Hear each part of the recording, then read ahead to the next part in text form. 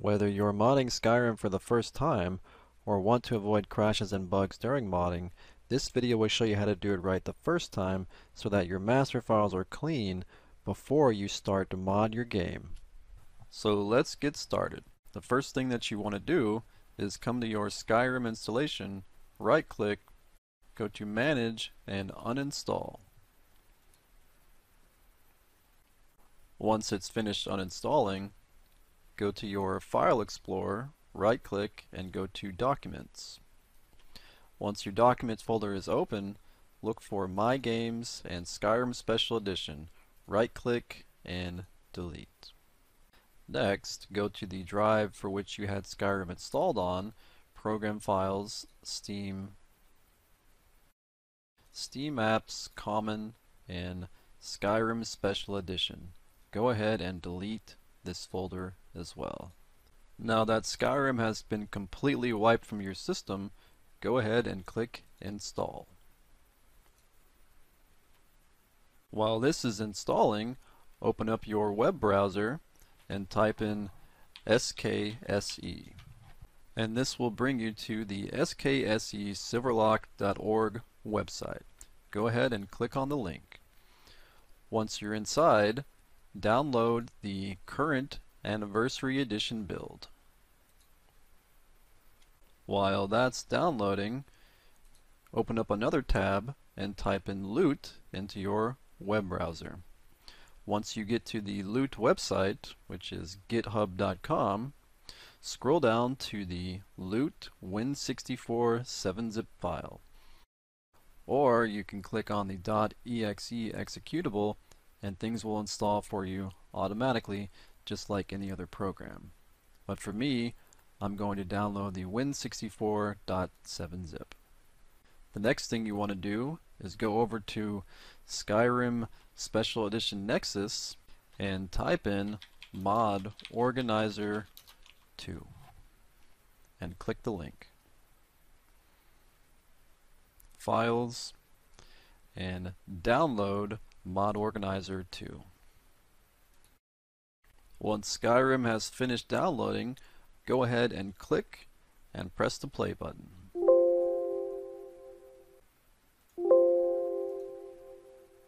Next, go into Options and set your screen resolution and the rest of your graphics settings. I go ahead and max everything out. I also use full screen and not borderless windowed mode. And click play. This will start up your game for the very first time, which is necessary in order to mod your game. Once it's loaded up, go ahead and click quit. Now you are ready to install the SKSE file system. Minimize, go to your Downloads folder, find SKSE, right click, and extract files. OK. Open up the file, and here is all your data files for the SKSE program. The next thing you want to do is go back to your Steam library, right click, manage, and browse local files. This will automatically open up your Skyrim directory. And the only files you need to drop in are the DLLs, exe, and go ahead and drop everything in the data folder in your Skyrim directory. The SRC files are only useful for programmers, but I like to go ahead and drop the files in anyways. Once this is done, close out your files. The next step now is to minimize your Steam library, go back to your Downloads, and install Mod Organizer 2.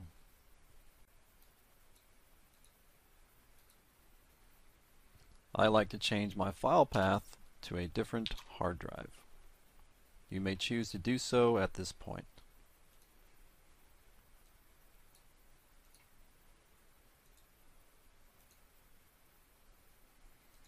And create a desktop shortcut. Install. and go ahead and launch Mod Organizer 2. When you get to the new instance screen, you have an option of creating a global instance and a portable instance. If you choose to create a global instance, things will be saved to your C drive and not the directory that you have installed Skyrim to. This is good if you like to have multiple games running on one installation of Mod Organizer. You can have multiple instances of Skyrim modding on the same installation of Mod Organizer. Or you can use the portable instance, which saves everything to the directory that your Skyrim game is installed to, which for me is the E drive, and it will not create anything in another drive.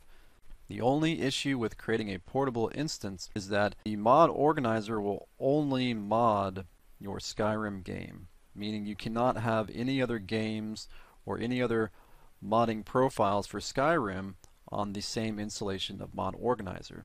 If you would like to install multiple games to mod, or would like to have multiple instances of Skyrim modding, all you simply have to do is install Mod Organizer 2 again.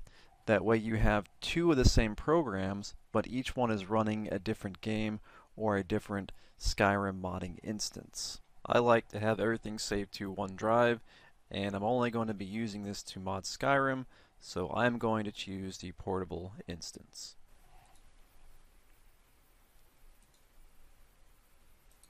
And as you can see, Mod Organizer has already recognized that you have installed the SKSE plugin. So let's go ahead and run the game and make sure everything is working properly.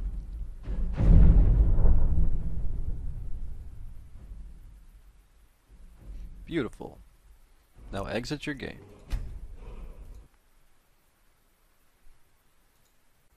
Now open back up your web browser and type in SSEEdit,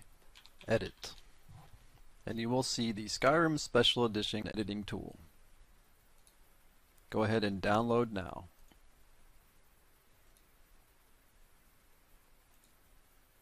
Once it's finished downloading, go to where your Skyrim directory is installed.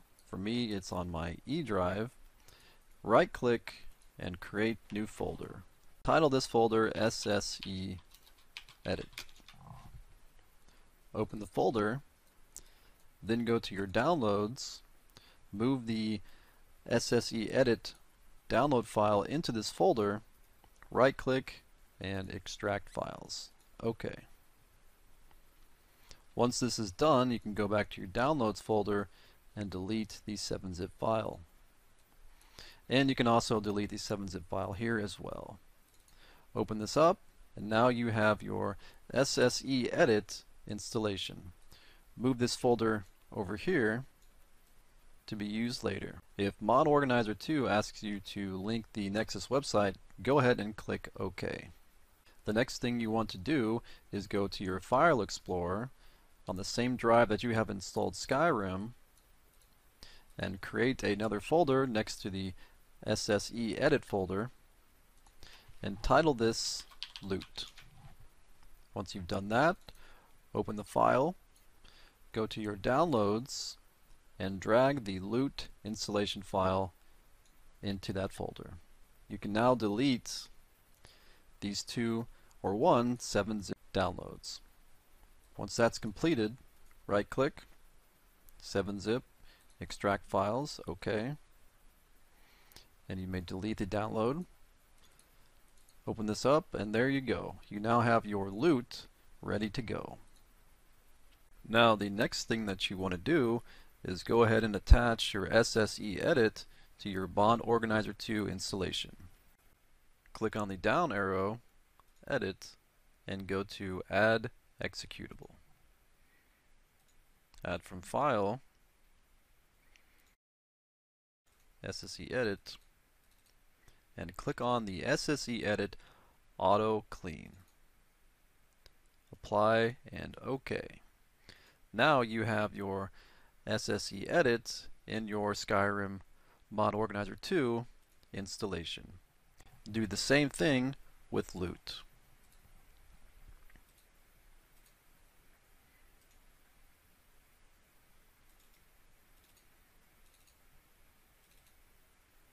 apply, and OK.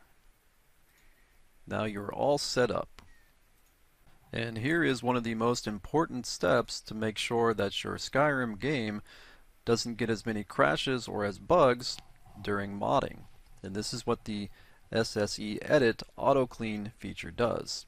So go ahead and run this now.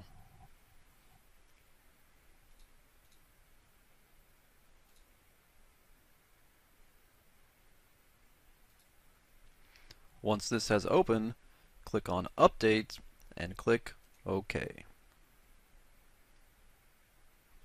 This may take some time to complete. OK, once the auto clean has finished, simply click the X and run the application again. Now you have your update file cleaned. The next thing that you're going to clean is the Dawnguard ESM, and click OK. I'm going to go grab some cereal.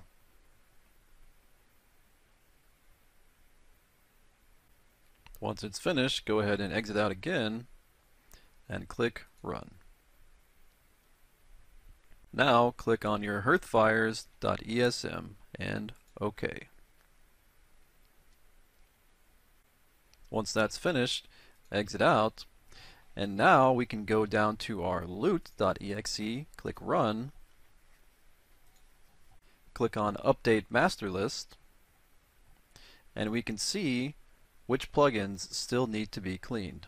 Let's start by cleaning the dawnguard.esm first. This ESM file must be cleaned manually, and there is a very nice guide by clicking here that will bring up a window that shows you exactly how to do it. And it's very simple. Exit out Loot and open up the manual SSEEdit. Right click, select None, select Dawnguard, and click OK.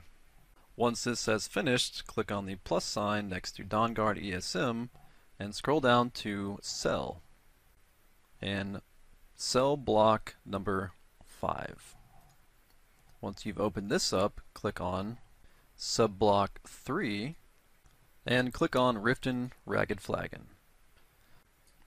Scroll down to XEZN Encounter Zone.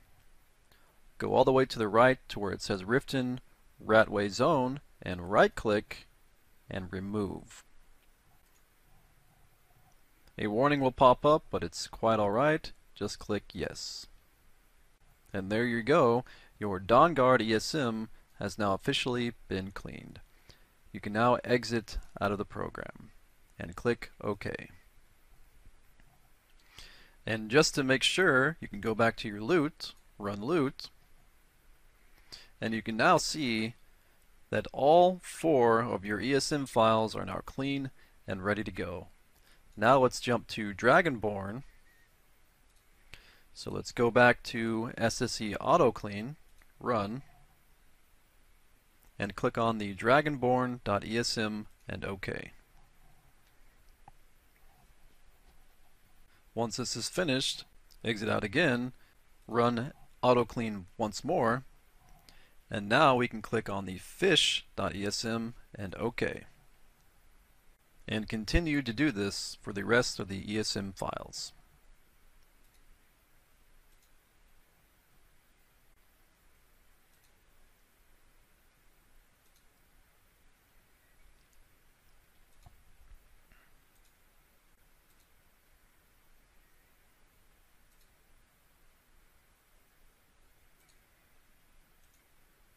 Once the files have all been cleaned, we can now go back to Loot and check and make sure that everything is clean and good to go. Now that your game is all set up for modding, let's close this out, close our 2 folders, go back and highlight SKSE, and now let's start installing the essential mods for Skyrim Special Edition. The first essential mod is SkyUI.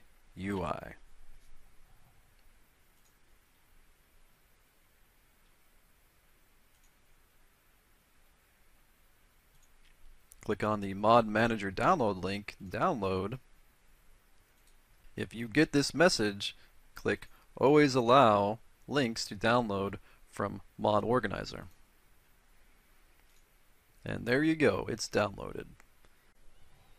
The next essential mod is going to be SSE Display Tweaks.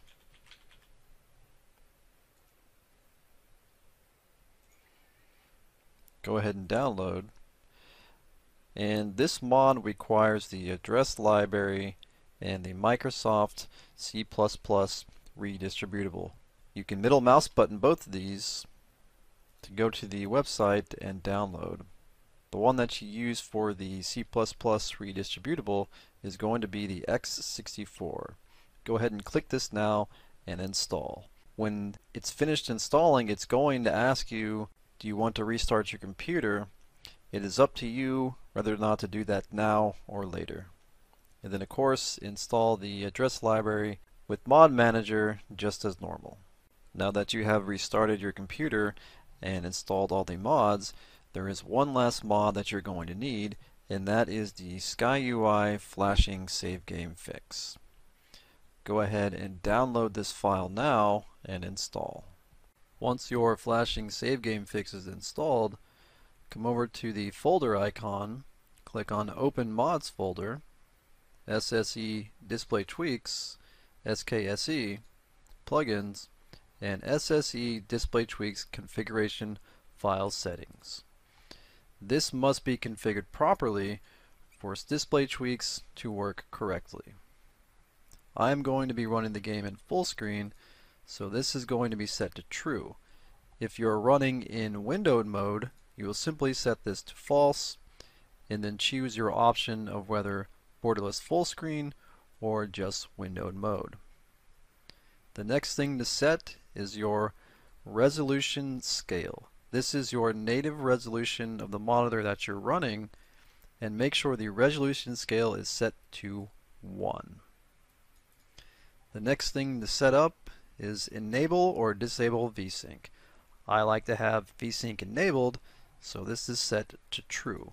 If you do not want VSync enabled, set this to false. And you're all set up. File and save. Let's go ahead and run loot one last time. Update and sort plugins. Everything is fine. We are now finally finished. We have SkyUI installed. We have SSE Display Tweaks, which allows you to run in a higher frame rate than 60. We have our flashing save game fix, and we have our address library for SKSE plugins, which a lot of other mods use, so it's a very good base to start with. And we also have all of our plugins nice and clean. So that way, whenever you install other mods and you do get some bugs or crashes, you know that it's not your base files. This is the very best way that I believe to start out your Skyrim game for modding. So now that it's all completed, let's go ahead and start up the game.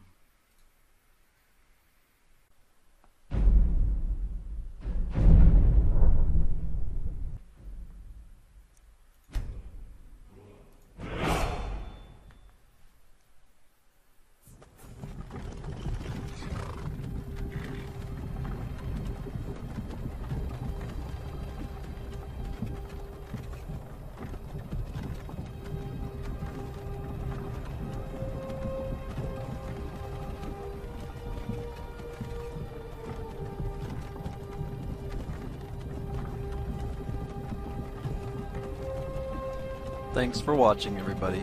I really hope this video helped out, and good luck on your modding ventures.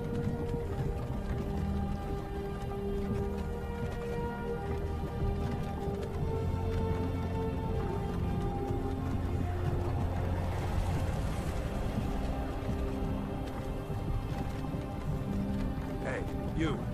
You're finally